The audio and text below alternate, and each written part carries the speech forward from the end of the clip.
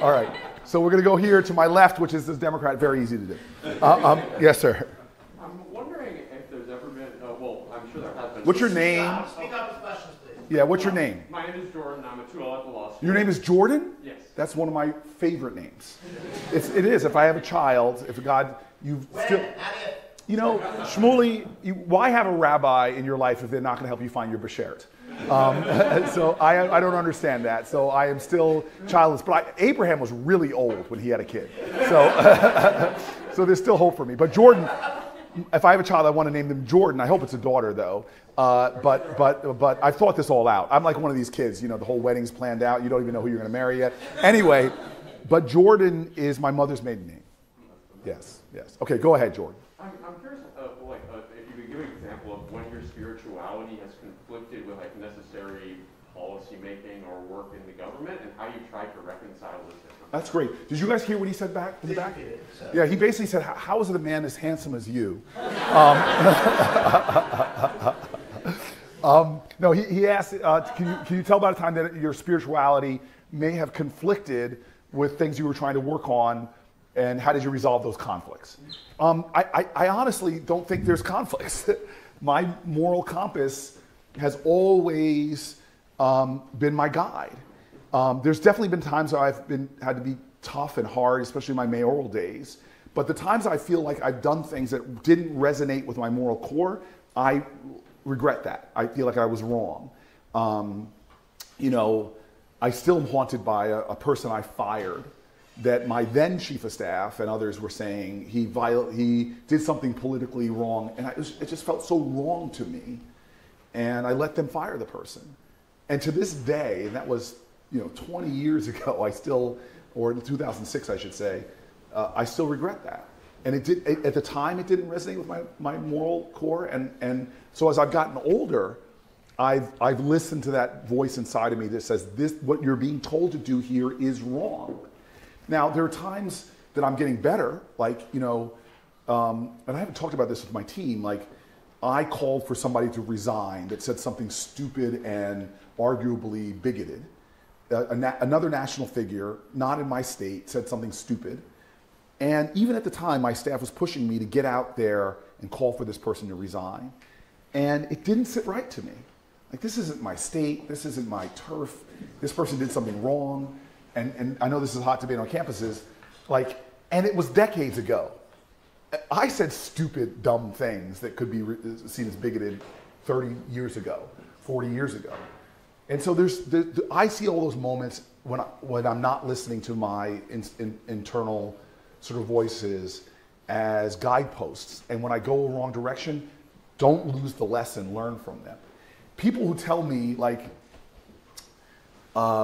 there's a lot of political discussion now about, I hear this all the time. Well, Democrats, you're too nice. You don't play hardball. Even when I was running for president, people were like, "Oh, you're just nice." I'm like, wait a minute. First of all, there's a movie about me called Street Fight. I fight hard, but why do you have to be mean? Why do you have to be cruel? Why do you have to do immoral things to get to a moral end? To think it's going to get you to a moral end. Because I believe what Gandhi said, that the means and the ends should always align. And so that's what I strive for. Thanks, Jordan. Yes, sir. Two guys. The next two questions have to be two women. Sorry, fellas. Balanced. Go ahead. Yeah, so my name's Olu. I'm for law school. I was just wondering, I think to be a young person these days is to have lived through at least two financial crises, and what feels like in many ways kind of, a country coming apart at its seams, the very foundation of democracy itself kind of coming into question. And I guess I was just wondering, how do you remain so kind of positive and optimistic given this kind of environment? What do you kind of do to sort of make yourself stay hopeful? Look, so first of all, I've learned also to be careful about the stories we tell, because yes, I have objective measures that things are, we're in a tough spot. and the Gallup keeps a measure of trust, like how much do Americans trust each other, how much do they trust their institutions, how much do they trust the media, and we're at the lowest level that Gallup has ever measured.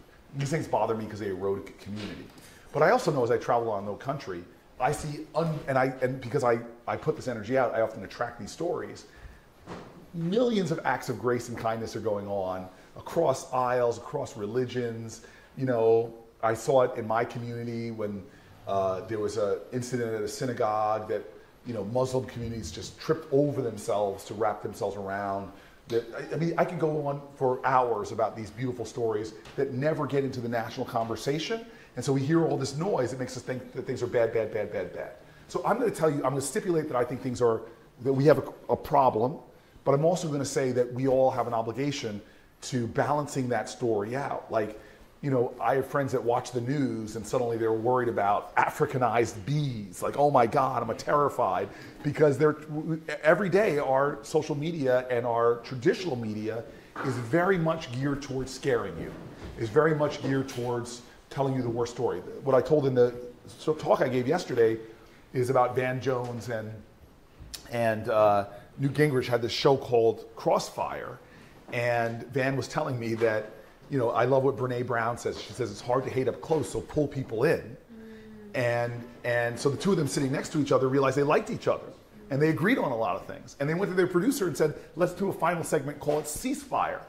And they did it. It only lasted a handful of shows because they stopped them because they said ratings were going down. So the corporate models of our media are all about how much can I make you watch this screen. I remember one of the reporters from my state's largest newspaper, the Star-Ledger, who said to me, this is the end. They are now paying reporters based upon the click-throughs on their article. What is kind of articles are they going to write to try to get people like me when I'm doom scrolling at 4 o'clock in the morning? Y'all have been there too. And to make me click through, God, it's going to have to be things that often appeal to the primitive parts of my psyche. That, oh, let me see what that is. Or, oh, what is this takedown of this person? Or, oh, what is this gossip? Or, oh, what is this hate? Oh, what is this moral indignation that so confirms to me how bad the other side of the aisle is, or this figure? So that's all at work right now in our society, on steroids, supercharged. We have no idea. Civilization did not evolve. Millennia of evolution before we got screens in our lives. This is just a brief, tiny fraction of a second. We don't know what this is doing to us.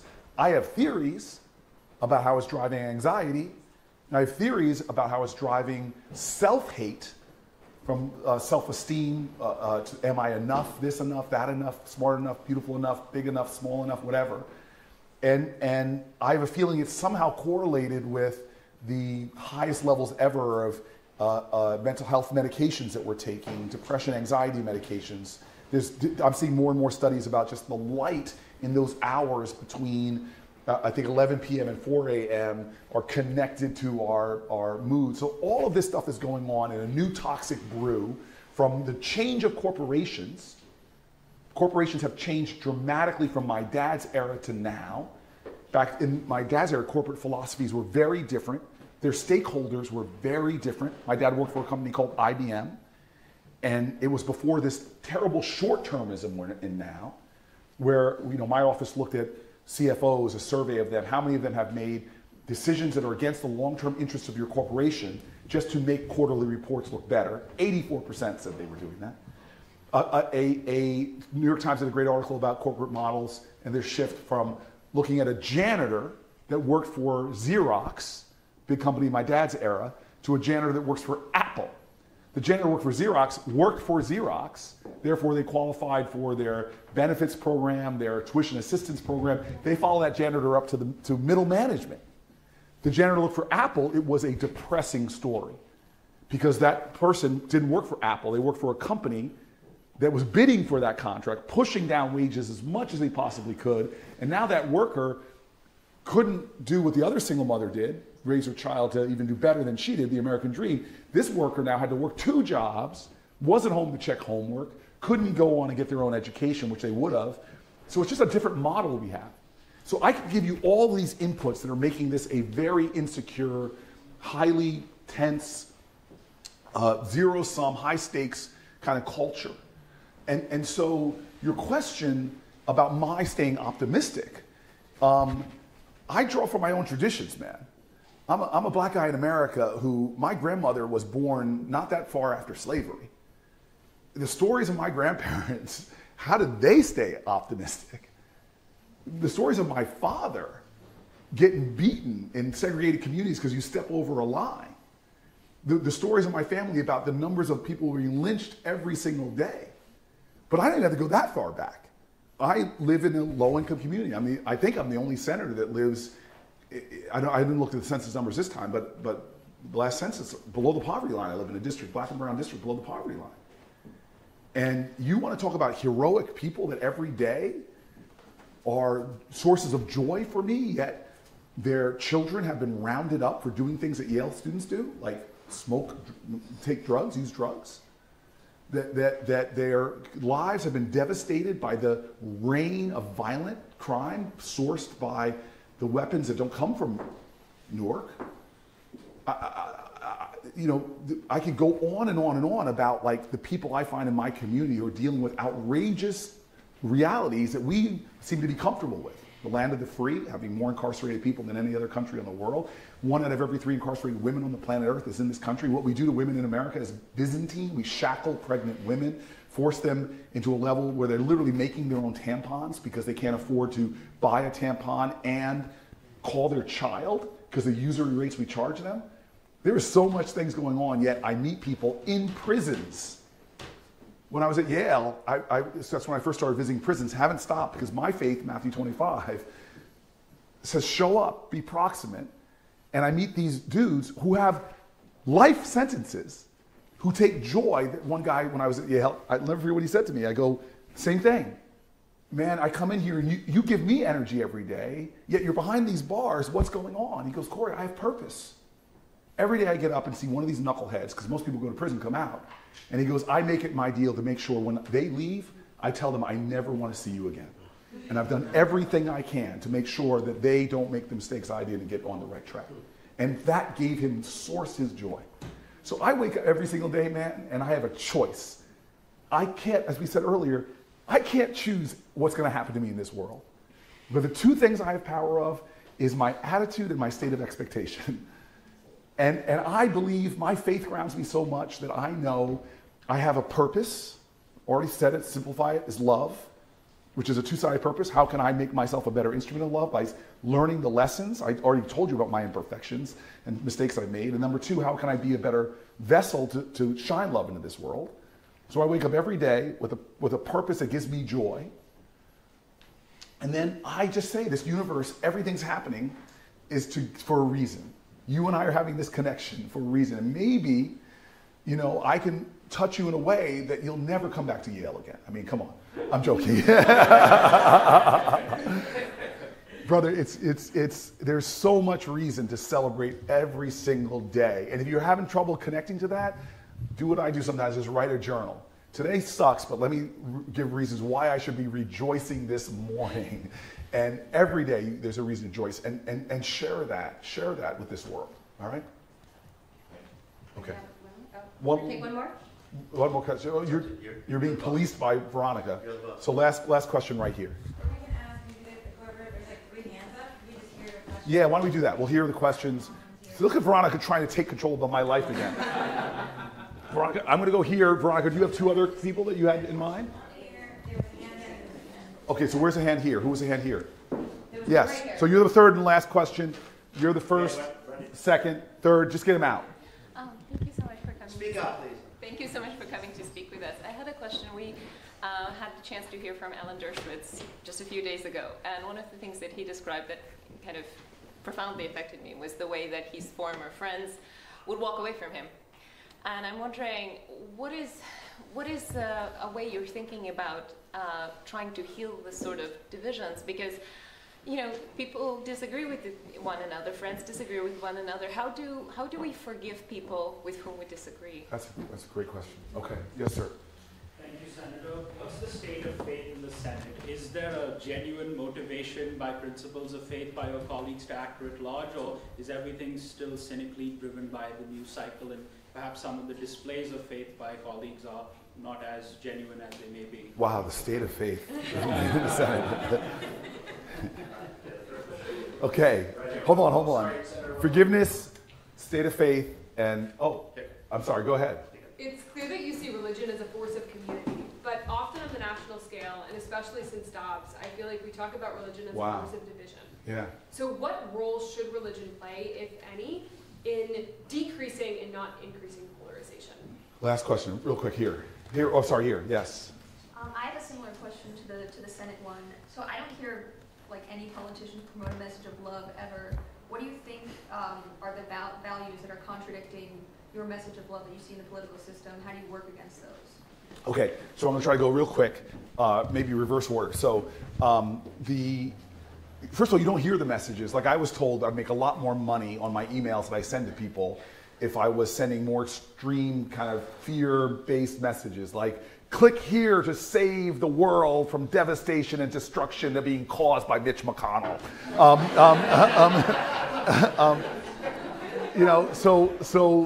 The love messages don't get filtered through our corporations because they don't think they sell as much. I'm proud that I have millions of people following me on social media and I'm developing a community of that, but it's just, I don't think you hear it as much because it's harder to break through than it is. Now, it doesn't mean we shouldn't stay doing it. And by the way, there are other politicians that I believe that on both sides of the aisle that do have core of authentic faith. But I think that these things will get more lift if more of us lift them. The one challenge I love saying to friends and students is do a social media audit of yourself. Like literally go through and look at your last postings for a month to 6 months and say, is this the energy I want to bring to the universe? Is it? Is it a great exemplification of my spirit, the best of me? And if the answer is no, saying, well, what could I do differently? So my chief of staff, and I know this, I search the internet for stories about goodness and try to elevate them on my platform. So I think we're in a contest. This story I did this morning for Tomorrow for Diwali was all about that contest between dark and light. And you have to decide, am I a light worker or am I just doubling down on the darkness? Okay, then it was over here. Remind me again? Because it was religion and polarization. It's tough, right? It's tough.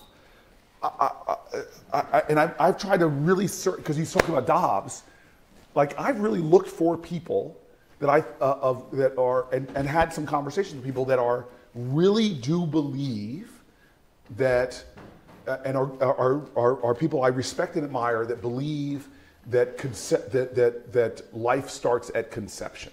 Now I've talked to rabbi friends of mine that Judaism has different views on that, and I've talked to Christian friends of mine who show me biblical texts that affirm my belief, but it's such a polarizing zero-sum issue, right? And it's hard when a person's religious beliefs. It's not like it's a budget battle and we can just do kind of Solomon that thing and cut the baby in half. And so where do you go? And so I'm sorry, that was a terrible metaphor. Terrible metaphor.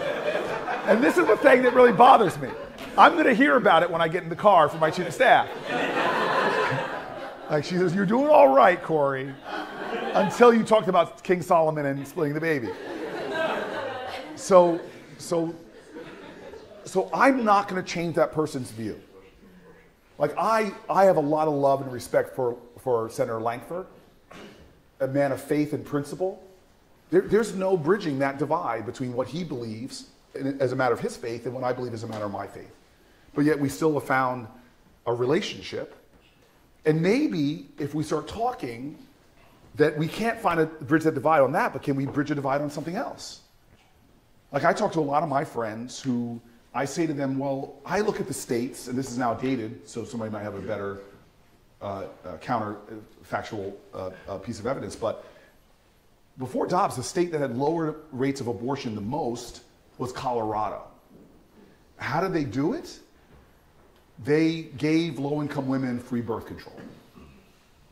So maybe you don't believe, you're not going to allow me to let a woman make her own decisions, and we'll have to fight that out electorally. And by the way, I'm not fighting you. I'm fighting more of the people that are sitting on the sidelines and agree with me that don't vote.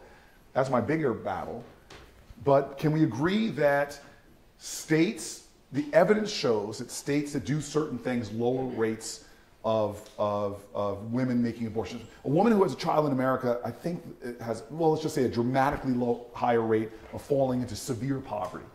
We're one of the few states the nations that allows a woman, decides to have a child, you're going to fall into severe poverty. Can we do something about that together? So I don't dismiss a human being, and that gets me to the question over here. I just can't dismiss a human being completely, because if I can keep the chords of our humanity there might be some other discovery. So this is to your question. I don't know how to say this in a personal context, because there are a lot of competing values that I have. Like, I want to spend time with people that nurture my soul, that ignite my soul, whose eyes light up when they see me. I want to nurture a community around me that really, that does challenge me, that tells me when I'm being a jerk or when I'm not being the best version of myself. I love this saying, like, find friends who know the song of your heart and remind you of it when you forget the tune. And so what if there's a person, though, that like has such strong beliefs that beyond me, should I divorce that person in my life to save my own sanity sometimes? That's a tough value. I know I like my friends who challenge me, who have differing views that sharpen my views. But so I don't know what to tell you to do in your personal life. It's distressing to me that we have families can't even have Thanksgiving dinner because they have to make rules. We can't talk about this or it's going to descend. But professionally, I don't understand people that can't talk to people that disagree with them. And my favorite story about this is a story I told yesterday again as well, but it's my favorite moment where Inhofe, who was a conservative senator from Oklahoma, is now retiring. Inhofe has said things to me that I find deeply difficult to deal with. Like he's a guy I think that believes you could pray away the gay. He's a very Christian family and has alluded to things like that on the Senate floor.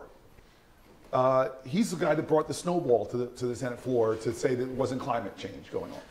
And yeah, but I'm sure there are things that I have said, whether the stupid things I've said that probably just deserve a little bit of laughter, or even some of the principled stands I take.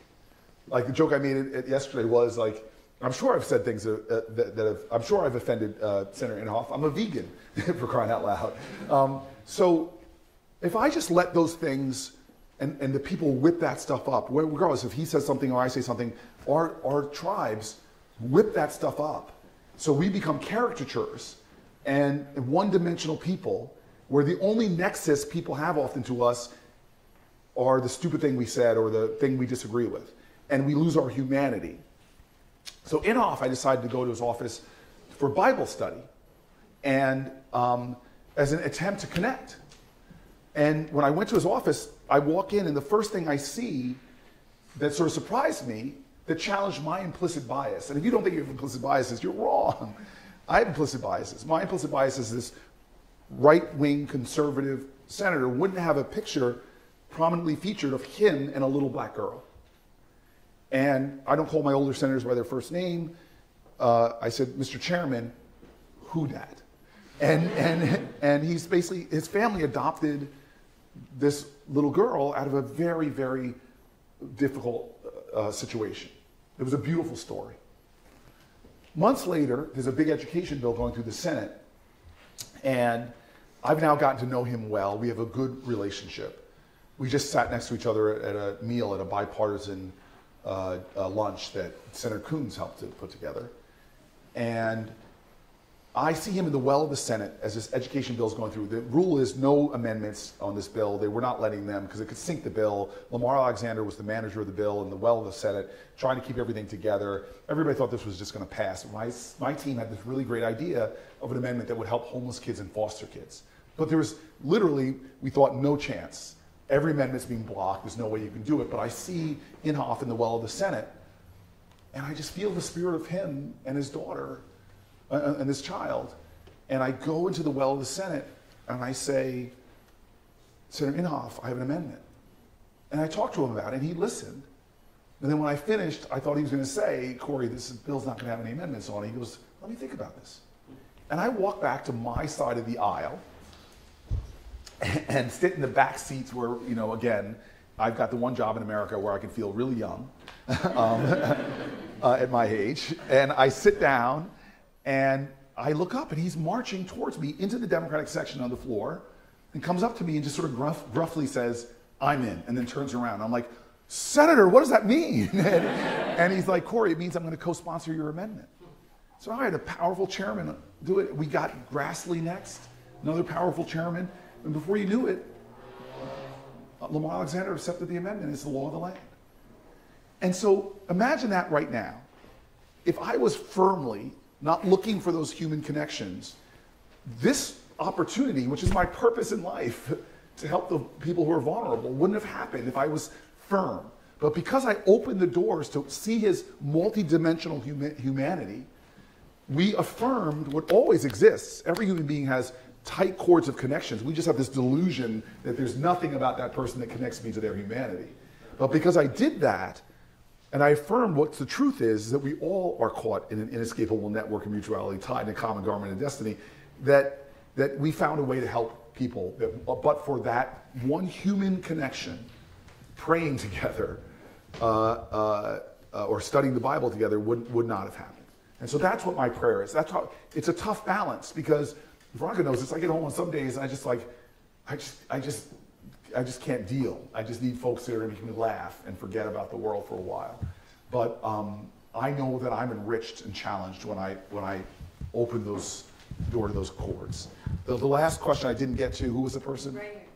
Did you? No, Yeah, it was here, right? I think I got the one behind me. Did I get? Okay, yes. So your question was, I think, one of the best summaries of all the things we just talked about, which was in the Senate, the people of faith. So I'm sorry. I've met some of the most faithful people I have met are atheists. Really. Some of those moral people I know are atheists. Like this idea that you profess your religion and you're ascribing to a religion, but nothing I witness, and again, you're a multifaceted human being, but it shows me your religion. I always say, before you tell me about your religion, first show it to me and how you treat other people. You know, before you tell me about how much you love your God, show it to me about how much you love her children. And so I don't know what it is. I have a trigger, and I've told you I need to work on my triggers, but religious hypocrisy is one of my great triggers. You know, people who profess their faith, but then do cruel, mean, horrible things to other people. And so I don't judge often the faith of a person by them professing it. You know, some of my friends in the Senate are people like Mike Lee and Langford, who I told you about, who, yeah, one's a Mormon, one's a devout Christian. But to me, I see their faith more by how they treat the people who work the doors in the Senate. You know, how do they treat their colleagues when nobody's watching? How do they talk about people when they don't think they're listening to them? And so I struggle with religiosity in America. You know, I'm a Christian, and sometimes I just hear people are reading in their Bible their own political beliefs. You know, they warp their religion around, and this is terribly judgmental, but it just seems they warp their religion around meanness. And the Bible, talk about my family, the Bible's been used to justify racism, slavery, misogyny, anti-LGBTQ policies. So I try to be somebody that connects in the Senate around issues of goodness and decency and mercy and love. And there is people on both sides of the aisle, as imperfect as we all are, that aspire ultimately to that. And I'll end with this. Look, it's weird, guys, to be back here and to be a United States Senator. Maybe Shmuley had these ideas for my life, but I would have laughed at you if you told me that, hey, you're going to, in less than 2 decades after leaving Yale, you're going to be a United States Senator. I'd be like, just no blanking way. But, you know, life is about purpose, not position. It's like the toughest question I think we all have to ask ourselves. This is why I've kept journals over the years. It's like, okay, blank page. Why am I here? Why am I on this earth? Like, what are my guiding principles? What are my values? I had a conversation with a friend who has kids now, and she says, I'm going to do that exercise. Like, what does this family stand for? What are our core values? If you can't articulate your core values, what makes you think in those complicated moments of life you're going to be able to make an easy decision? Like, life has become very easy for me when I have complete value clarification, because I know that isn't in accordance with my values, and I don't do that. Or as I'm rushing along the path of life, one of my values is I should, as much as that goal is important to me, I need to stop and engage here because my values tell me to do that. So I have on my wall in the Senate a map of the Central Ward of Newark, New Jersey. It's where I was first elected as a city council person. I graduated in '97, had a great plan for myself. I was going to start a nonprofit. By the spring of '98, I'm a city councilman, I'm a politician. The dark won out. I went to politics. I thought I was going to be running nonprofits for my life. And I ran and knocked on doors and told people why I was running, why I was getting politics. I had clarity on that. And I keep that map up in the Senate so that every time I look at it, I'm grounded in that life purpose and I don't depart from it. And so religion is so important. I wish my party had a better way of talking about faith. I sometimes wish more politicians that are Democrats didn't let faith be a purview of people on one side of the aisle and not just the other. And again, remember what I said. I think that some of the most faithful, spiritual, moral people I know are atheists. But I wish we had a spiritual language and a better faithful language in our public discourse. But at the end of the day, the purpose of humanity, in my opinion, is not to get everybody to ascribe to the same religious beliefs. As a black Christian who founded a Jewish organization, there's got to be a bigger goal here, a bigger purpose for humanity. Because as much as I think a lot about my own morals, values, and purpose to try to guide my life, fail every day by them, I think we have common cause and a common purpose in humanity. I think it's the reason why in that desert, 2 Americans, 2 Israelis, 3 white guys, a black guy, Jews, Christians, why we felt a oneness in that moment. I think it's why this experiment called America, which from its founding was diverse, why we have captured the imagination of humanity as well as generations of Americans. And so my dream I leave you with, that dream I think evidenced at the Lorraine Motel, the dream of my greatest hero whose statue sits on my desk, Harriet Tubman, who loved this country, was willing to die for it. The dream of immigrants, many of whom are in this room. I think that's the binding purpose. And my hope is that those values at the core of that purpose win out at a time that I see them flickering a bit. And the only way they win is not hoping for it, not praying for it, not wishing for it, not waiting for someone else to do it. The only way is that when you open up that book, tell yourself that this is my morals, this is my values, but I've inherited way too much from this country not to understand that I have to pay forward something, and that I'm going to be a part of making the light, the torch of America, not flicker, but burn brighter in this world. Thanks, everybody.